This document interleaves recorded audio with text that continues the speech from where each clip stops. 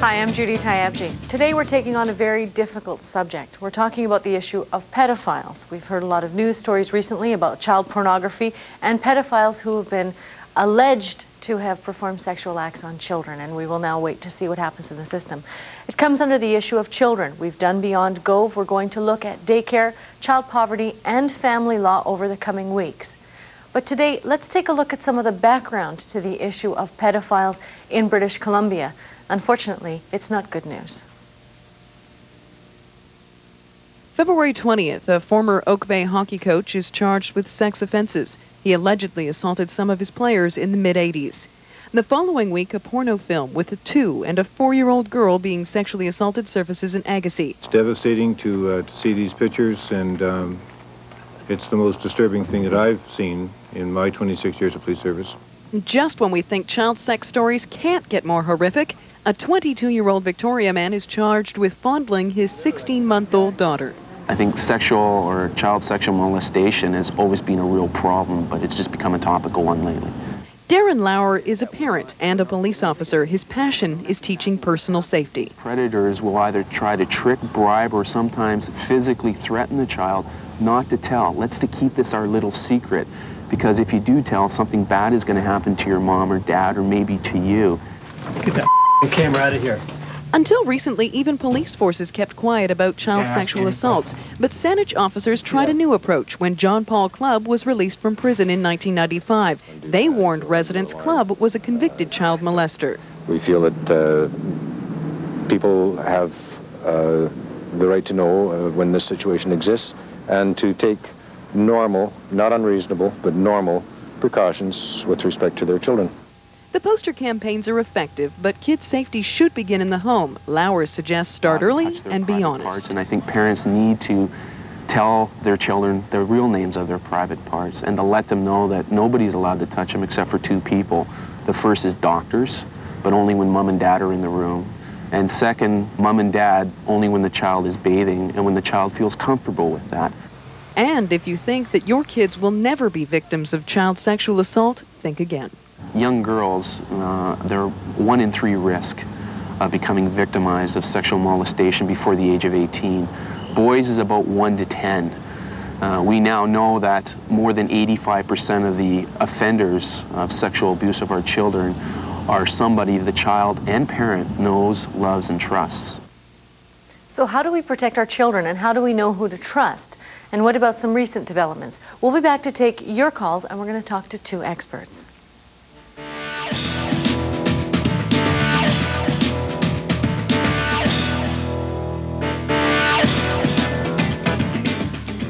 Tyabji is brought to you in part by CFAX 1070, Victoria's news authority. The Tetley tea folk keep making sure they're as fit as they can be to keep making Tetley Canada's favorite cup of tea. It's up at God to count perforations. Better not miss even one. It's taste exercises and obstacle races. And knowing a round tea bag from 40 paces. So if you ever stop and wonder why Tetley tea is best, it's because when it comes to taste, Tetley tea folk never Rest. If you're looking for the best value in a family sedan, we've got your winning combination, the 97 Chrysler Intrepid, the only family sedan with cab-forward design, a proud Canadian heritage, a long list of standard features, and a proven award winner. That combination has resulted in over 500,000 Intrepids sold, and at this great price, they'll be selling faster than ever. Hurry! This winning combination is only at your local BC Chrysler dealer. Here's your Pop-Tart. Another one. See you after baseball practice. Got the toaster strudel? Of course. So when is your mom going to find out about toaster strudel? Soon, I hope. Pillsbury Toaster Strudel is like a Pop-Tart, but tastes better, with layers of flaky pastry, juicy filling, and do-it-yourself icing. So what do you do with the Pop-Tarts? Pillsbury Toaster Strudel, now available in cream cheese and fruit combinations. The ability to realize your vision of the future depends on the answer to this question. What's your future worth? Team up with Bob Hanley and Associates at TD Evergreen to plan your asset allocation strategy with a wealth management service unparalleled in the region. Call Bob for an appointment. The sooner, the better.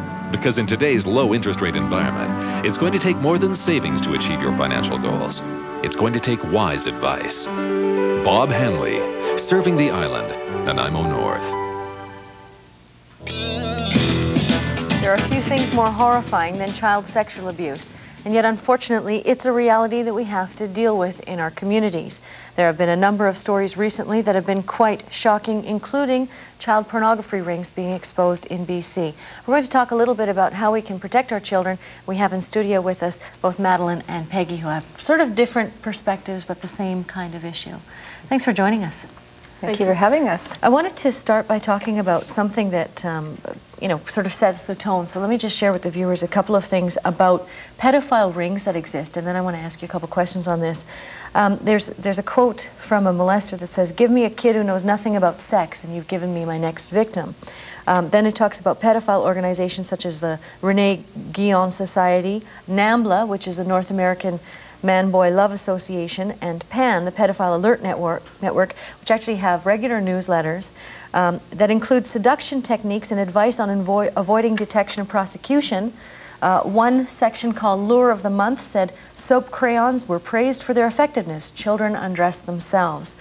Then NAMBLA's Entrapment of the Month column has alerted members to covert government child pornography sting operations. In one newsletter alone, NAMBLA correctly identified 10 sting operations in 5 different states.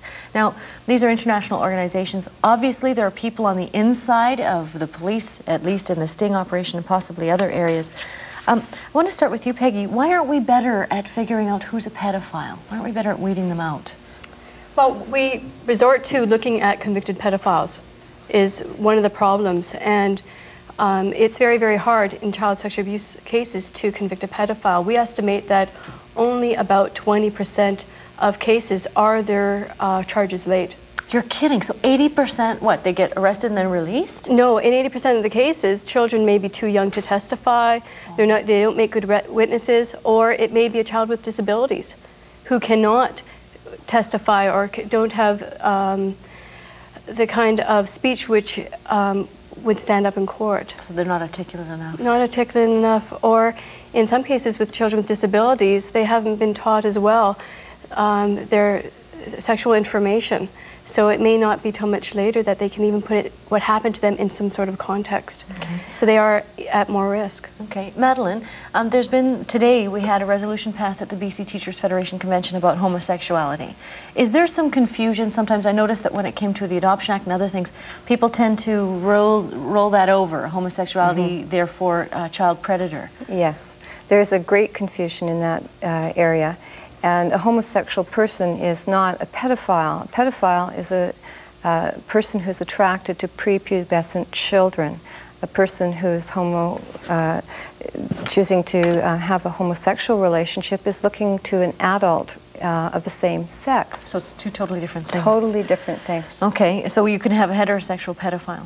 Yes, in fact, research shows that about 92% of the cases are heterosexual males. Okay. How can we protect our children? We'll start with you, Peggy. How on earth can you protect your children when these are people in positions of trust? Well, I think we have to look at protection in 3 levels. One is community, one is family, parents, and the last one is the children and teaching them prevention skills. In terms of community, we have to get better at protecting children from pedophiles as a community initiative, a community intervention. Parents have got to have more information as to how to screen caregivers, how to screen people who have access to their children. And then our last line of defense really is the child themselves. Empowering the children. Empowering children, teaching them the skills not to be chosen as a victim, and if they are, what to do. Okay, we're going to go to the phones, and then Madeline, I have some questions for you through the show. But we have online from Vancouver, Sandra Cunningham, actually from the Tri-City area. Now, Sandra, the brochure, the Tri-City newsletter about pedophiles, that's something that you're working with. Why don't you tell us just briefly what that's about?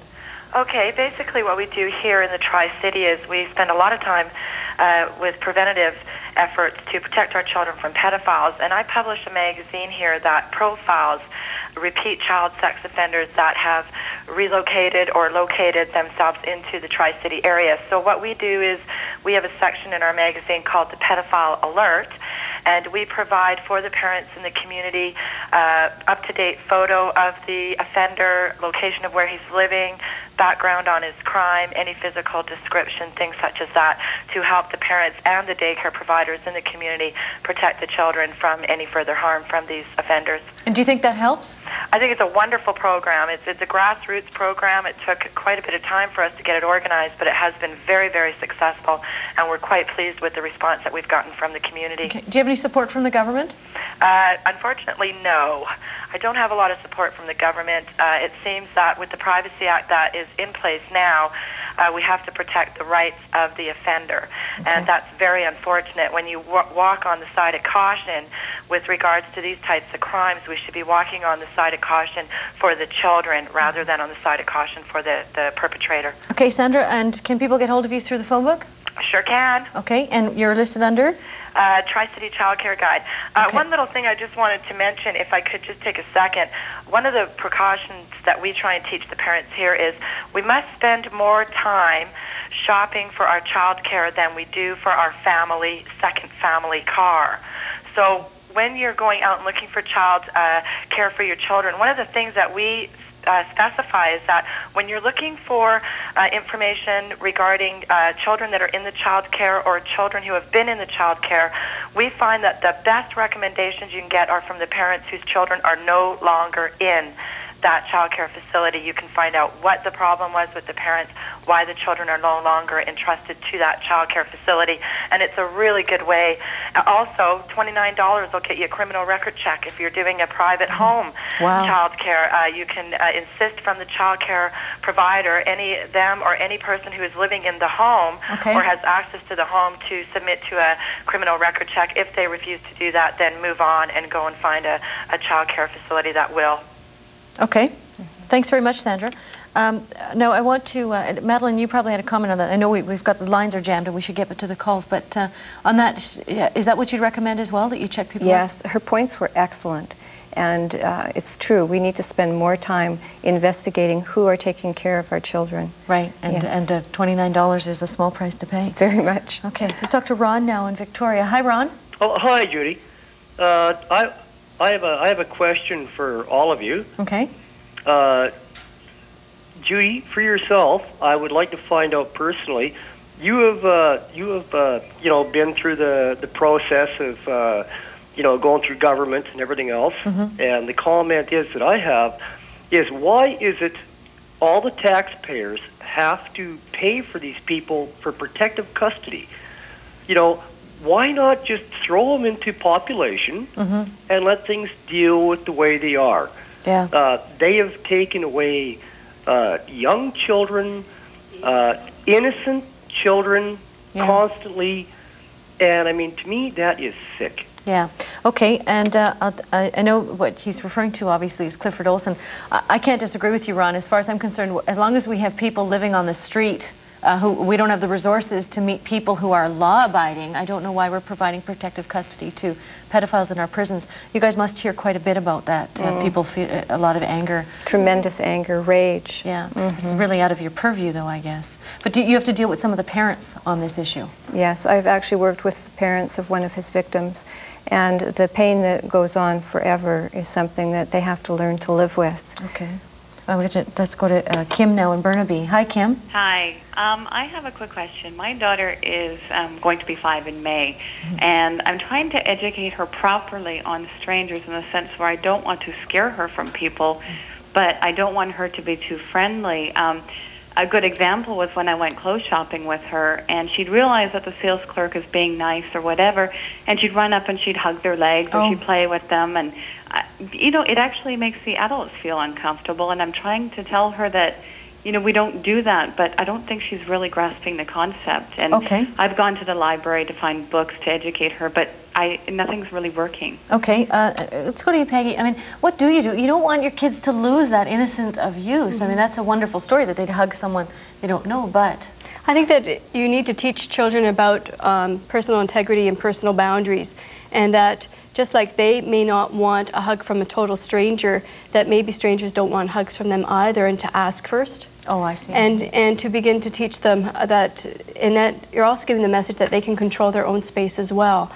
And I don't think that 5 is too young to begin to teach that. But what about also saying, don't do that when mommy or daddy isn't there, or grandma or grandpa or whatever? I mean, if there's a guardian there, that person should also be part of that child's choice too, shouldn't they? Yes, and I think that children should have the choice to hug or not to hug all the time. And another way to protect your children is what-if scenarios. So what if a stranger did this? But please also remember the what-ifs of family members or people who are close to the children and friends of the family, because in over 90% of the cases, the sexual predator is going to be someone that the child knows. Okay, we're going to try and very quickly, John in Campbell River, do you have a comment or question? Hello? Hi, yes, that's you. We have very little time before break though. Yes, I'd just like to say that I used to be a child welfare worker in another province, and we were well aware of the pedophiles that existed in the town, and we were powerless to do anything about it. And it was one of the reasons why it was an intolerable situation. We do a terrible job of protecting the most innocent children, innocent in our population. These people are predators. They are manipulative. They are violent, and we as a society are to blame. Right. We put a lot of lip service into a lot of other things. This is sacred and that's sacred. What is more sacred than a child's life? Right. And once the damage is done, these poor children end up perpetuating the same sort of behavior as these predators. I saw a man on TV. It was absolutely disgusting. He was actually advocating this lifestyle and being proud of it. Yeah, these people, the media should not give these people the space in TV. Thank you very much. Bye. Thank you. Well, it's a pretty powerful comment to go to a break on. I think he's right. We were talking about that. They're child sexual predators. We have to be aware of it. Come back with your comments and your calls. We're talking about pedophiles right after a break.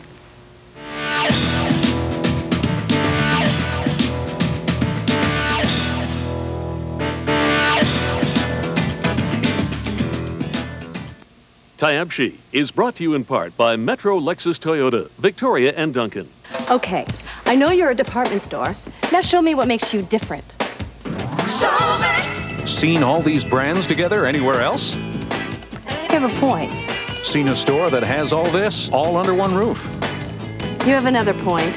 What about a store that services everything they sell? That makes a difference. And actually lets you earn Sears Club points towards almost anything in the store. I think I need a closer look. In person.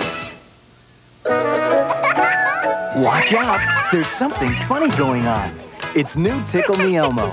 Just tickle Elmo, and he really talks. That tickles. And laughs. Tickle him again, and hold on, because his whole body shakes with laughter. Oh, boy.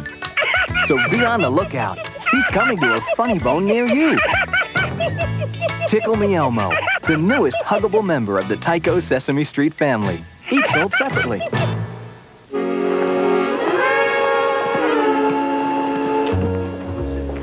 Gonna take a sentimental journey. Gonna set my heart at ease.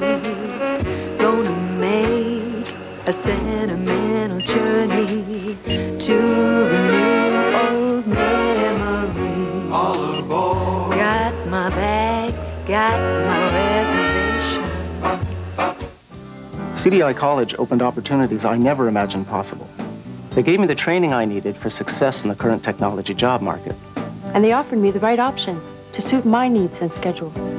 People at CDI really care. From my first phone call to the job search program, they were with me all the way. Do you have what it takes? Serious technology training for serious jobs starts soon. Call CDI College of Business and Technology and prepare yourself for a new career. We're talking about a difficult issue today. We're talking about pedophiles, and we're trying to figure out how we can teach our children and protect them from some of the people who are out there who are sexual predators. And the system is something to enrage us over. Line 8, we're talking to Stephen now in Vancouver. Hi, Stephen. Hi, Judy. I like your show. What I'm calling about is these people, there's been studies done that have proven that these people are not treatable. Right. That they have a very high recidivist rate, and that they usually repeat offend when they are taken out of jail and put back into society. Forget about telling our children that they should act this way and that way and all this sort of thing. Why aren't we locking these people up and keeping them away from our children? Okay. And that's all I have to say. Good comment. The study after study has said that you can't rehabilitate some pedophiles. I mean, is that true? Is that what you find out? Start with you, Peggy, maybe? Some you can. The studies actually say about 2/3 will go on to repeat after their first offense. So shouldn't we err on the side of the children and just lock them up? Well, I think that we need to do something in terms of either better treatment, or if they haven't shown really signs of being rehabilitated, then why are they just let out without any sort of restrictions is also another question. Madeline, you're a registered psychologist. I mean, are there times when you just want to say, okay, forget it, we're not going to work with people like this anymore? Referring to the abusers or the victims? Yeah, no, the abusers. No, you have to keep working with the victims. Well, being in private practice, I'm very fortunate that the people who come to see me, Judy, are very motivated and are feeling remorse and very clear in their commitment to working in therapy. Right. This is not the standard population, and I see. Peggy's right that about 2/3 are very difficult to treat, and the recidivation rate is very, very high. And I think we need to have the Justice Minister on and ask him these kinds of questions. Now we have Lila in Esquimalt. Hi, Lila. Hi. I was a young teenager when Clifford Olson started his terrorism, and I'm now a single mother of 3 children of my own, as you can hear in the background. Right. I'm sick. I am terrified of society now. How can we stand for this as people? Repeat offenders. I understand everyone has the right to be rehabilitated, but for repeat offenders, how can we put them away in jail? How can we spend thousands upon thousands of dollars every year to keep these people, these sick people alive? Yeah. A single bullet is much cheaper. Yeah, okay, well, I mean, either of you want to comment on that? I mean, you must hear that from so many people. I know I hear it myself, and, you know, it's hard to you can't disagree with that. But there's a lot of anger and rage, and I think that's very, very understandable. Okay, we're going to try line 2 here. Hi, line 2. I don't have your name, but go ahead. My name's Mike. Hi, Mike. Hi. I was just phoning. Again, I love your show. Oh, thanks. I was phoning to speak about an issue about these guys in jail. Right. I was just released from Wilkinson Road on a different type of offense. It wasn't a sexual offense. Right. But the way that these pedophiles and people who commit these crimes are treated in there is actually disgusting. They're treated a lot better than anybody else in the whole jail. They have plenty of room to walk around. They have plenty of help. They're just cared for. It's like they're the babies of the place. Right. I think that's probably the biggest problem is our system. Okay. Because I don't understand why these people are treated so well. Okay, I'll tell you what, Mike, it sounds like everybody's coming back to the same theme. And what we'll do is I'll talk to the producer after the show. Maybe we can do something on justice reform, and we'll talk a little bit more about the children, teaching them. Now we have Roger online with us. Hi, Roger. Are you there? And that's a time delay. Okay, line 4. Hi, line 4. Hi. Hi, I don't have your name, but go ahead. Hi, my name's Jackie. 3 times since I guess since I was 3, I've been molested. And my mother has been too, so like I guess we're in the high odd area. But my point is that I'm a mother now, and if anyone comes up to my son, I almost cringe, and I've taken the attitude that if I really don't feel comfortable with what's going on, I tell the person, I don't know you, don't take it personally, but I don't want you I don't want you coming near my son. And I think parents owe that to themselves, because quite often I've talked to people where they'll, you know, someone's come up to their child and, you know, grabbed them or given them something, and they go home and they kick themselves for not saying something, but they have felt very uncomfortable about it. And right. I think parents should take a stand, and I think people will start to realize that they can't just, you know, come up to children. Thanks, Jackie. Madeline and Peggy, in that case, she's talking about her mother was abused, she was abused, now she feels that she's sensitive to her child. That's probably a good thing for her child. Well, it can be. It depends on how much fear she's eliciting, as opposed to having assertive personal boundaries that feel comfortable. And this isn't a judgment of her. I don't know how much work she's done on the pain that she went through. Right. And I think as parents, we're responsible, as all adults, for role modeling good personal boundaries for our children and for other youth. Okay. And Peggy, in that case, if you want to leave people, I mean, everybody out there is in a rage right now. You can feel it in the phone calls, and for good reason. But let's leave them with a positive thing. How do we get to the point, if you can say something to your children so that they're not afraid if they tell us that they'll be punished by someone else?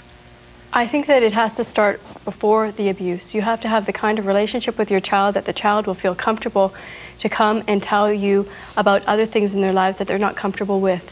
I think the key there is to listen to our children. Right. And that if they're having a real problem with a caregiver or care situation, that you listen to what it is and you do something about it. Okay. And in that case, too, we should never be afraid of... You mentioned just briefly, when you're talking about a child's private parts and their genitals, we shouldn't be nicknaming them. No. They need to have the correct names. They need to know that that belongs to them. Okay. That they have the right to say no. Okay. Obviously, this is a huge subject. We'll have to come back to it. I just want to end this segment by letting people know that if you want to catch the real-time audio of this, you can find us on the website. There's 2 weeks that are archived at www.check6.com. Also, you can email us at tyabji@wic.ca. We'd be happy to hear from you. And you can mail us at 780 Kings Road. I read everything. The producer and the associate producer read everything. And we'll get back to you as soon as we can. And now, quick break.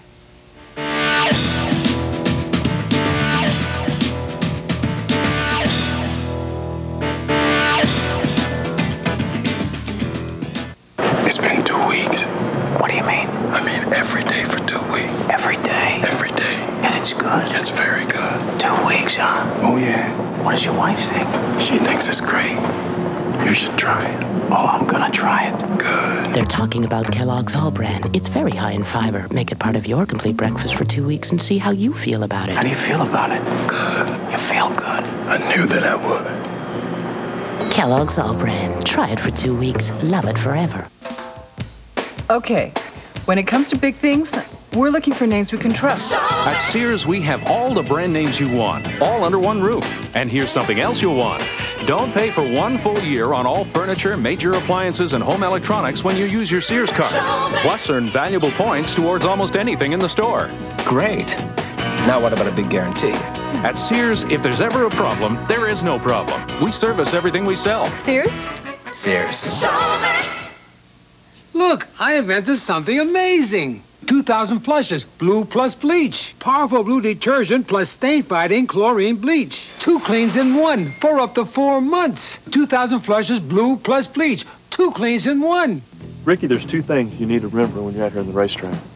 First, you need to use this new formula Quaker State motor oil. Second, you need to stay right behind me. New formula Quaker State has over 9 state-of-the-art additives for a clean-running engine. We're at Dave Wheaton Pontiac Buick talking to more real people. What should people know about used vehicles at Dave Wheaton? We have a 60-point inspection on all used vehicles. We have a 30-day powertrain, and we have 15% off parts and labor. I wouldn't go that far to say I sold more cars than anybody else, but through the years, after being here for 14 years and being in the car business for 25 years, you do get to meet a lot of people. Dave Wheaton Pontiac Buick. Real people, real close by. Come see for yourself. Aquaculture or fish farming has been controversial for years. Now the provincial government is coming out with a review, and they're supposed to tell us whether it's environmentally sensitive or not. The debate is pretty hot, and we'll be talking about it tomorrow. Unfortunately, sexual predators are everywhere. If you look on the internet, you can find how to be a good sexual predator. It's sickening. Child pornography that we've seen and picked up in the Fraser Valley is enough to turn your stomach. And all of you who called in expressing rage about the system, I agree with you. I can't understand why we have money for special security on repeat child offenders, but there's no money for the poor children in this country. It's time we reassessed our priorities, but we have to start as members of a community taking care of our own and watchdogging people who come across as a little bit strange. I'm Judy Tyabji, and that's my opinion.